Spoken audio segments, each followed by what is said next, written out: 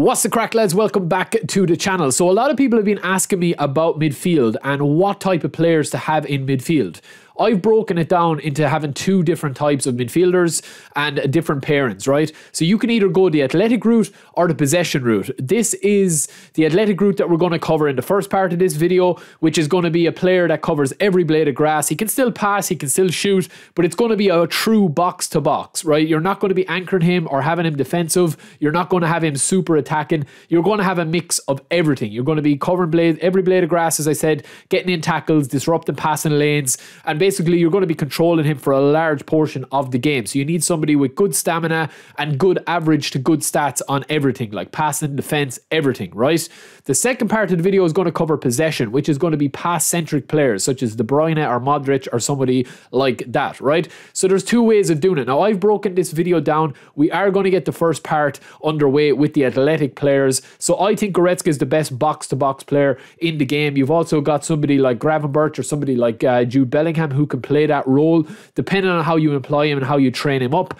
Check out my other videos if you're looking to train up, box to box. I'm going to have a specific video of how to train players as second part for this video, but this is going to be gameplay related, right?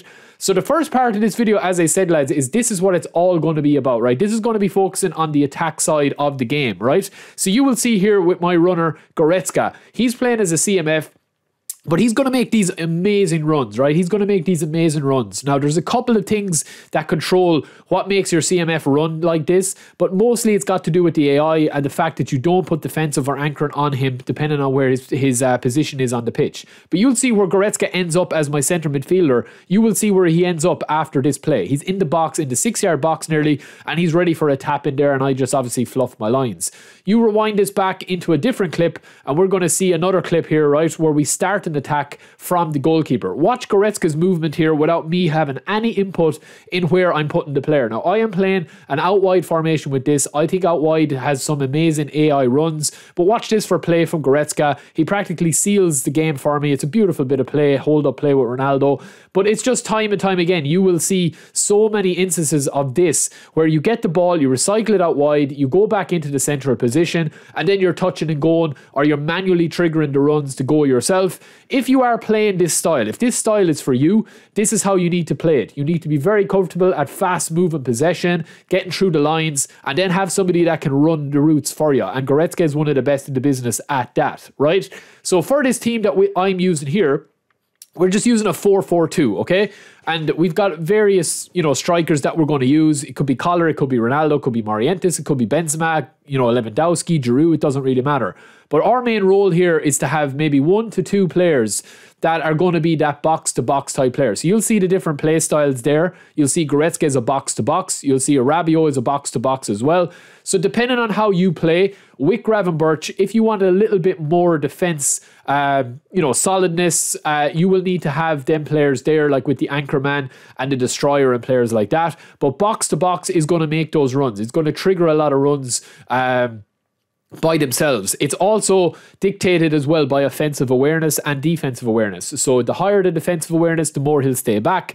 The higher the offensive awareness, the more he'll, do run forward. For somebody like Goretzka, and you can see like the differences in stats here. You can see that Goretzka is going to be very kind of like even. He's one of the best all-round centre midfielders in the game. So this works with any formation. All you are focused on with this formation is, as the clips that you just saw there, is having a very solid baseline team at the back, your back pairing, your centre back pairing. Doesn't matter who you have really there. You can, transfer in your favoured centre backs. But if you are playing this, you need to really be playing flexible or positionless football. So when you are actually playing the other one, which is possession based, you're going to have more positions that are defined more clearly, right? So you're going to have your wingers out wide, you're going to have your centre midfielders as a pair in there, Modric and De Bruyne. We're not going to be focused on this too much with De Bruyne and Modric going forward and going back. We're literally just going to be holding on to possession, limiting our opponent turning us over, limiting our opponent getting actual quick counters.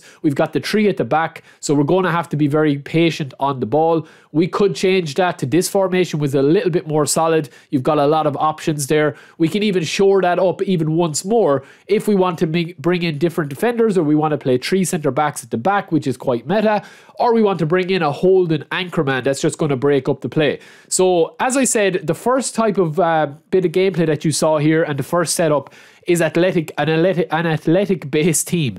These clips that you're going to be seeing here is more kind of like sticking to the player's position, not being as flexible, manually triggering the runs if you want a player to run on. Obviously, De Bruyne is going to be, have high enough offensive awareness as well. So we are going to have to try and keep him in this area of the pitch if you are playing this way. This kind of suits slower based, possession based players. So you will see the movement from De Bruyne here just at default with De Bruyne's just default card. You're going to see his movement. So he gets the ball in the center circle. We're going to recycle it back in. He's still in the center circle. We spread it out wide. He's going to move forward a little bit. The ball kind of goes forward. Then he's going to make the move again. He goes back kind of central. He's always given an option. And when the ball goes into the final third, you're going to see him bust a gut to get into the box, right? Now, if you want to control this and you want to stop that from happening, we've got Makelele as the anchorman, so we want De Bruyne to just sit in that little area in the middle of the pitch. We can obviously put defensive on De Bruyne, or you can also put anchoring. If you are playing anchoring, that will just kind of keep him from like going out too wide. He will stay central if he's in a wide position.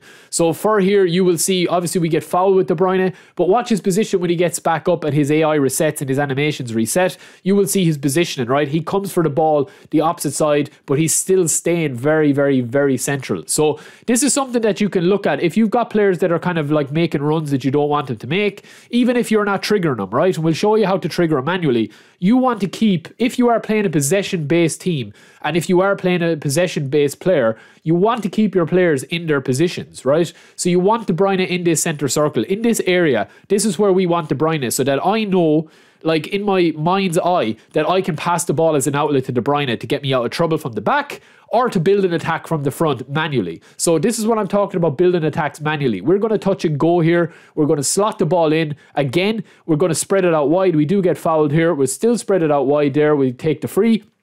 It doesn't really matter. And this is another example of it here. So this is a manual run forward. It is just a touch and go. So when you hold L1 or LB on the Xbox or PC, you will trigger a manual run that the player will pass the ball and he'll run off to give you an option for maybe 2 or 3 seconds. And then he'll stop and go back to his position, or he'll just loiter in his position. So you can do this as manually as you want. You can, run the whole pitch like this with the true balls and the trigger runs and the touch and goes. But if you don't want to do that, you can just do the tactics as I showed there and keep De Bruyne in the perfect position. And this is what it looks like when you have De Bruyne in that center circle. We lose the ball. He's getting back on defense, right? But then he's there to kind of slot the ball back. And now watch his movement here. It's a little touch and go that I manually do, another one that I manually do. Then I'm going to spread it out wide, recycle it. There's nothing on the wing there. The overlap is closed down. We recycle it back into Messi. What are we going to look for? We're going to look for De Bruyne to hit that killer pass. Acres of room to exploit on the right. We get a really, really good high conversion rate chance here, and we just missed the target. So that is kind of the two ways of packing your midfield. You either have a very defensive based player as your DMF, kind of being like doing the one role, or else you have players that will just like constantly harass in midfield and turn over. Look, the way the game is at the moment, it is more about kind of hassling, turning over and playing quick counter. But if you do want to play out wide, or you want to play possession-based gameplay, which I like to play, and control games, and control games are for stray people that want to play at an arcade level, and you want to play a kind of more a sim-based kind of pace and experience, like this is kind of the way to do it. You have to set up your team in the right way, because if you are trying to use De Bruyne compared to somebody using Messi or Mbappe or Nkunku in that attacking midfielder role, or Messi, you're not going to be able to compete with the touch and goals or the speed or the trickery or the dribbles or the pace or the acceleration. Because if you look at De Bruyne, all his player skills are geared towards passing. So you need to use him as a passer. So they are the two options that you have in midfield, lads.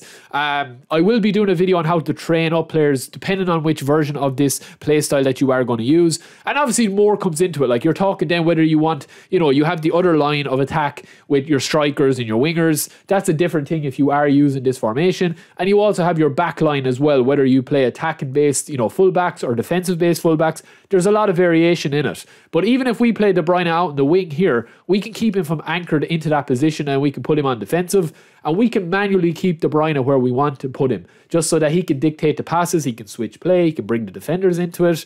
There is a lot to it, but this is a very easy way of understanding what way you want to set your team up.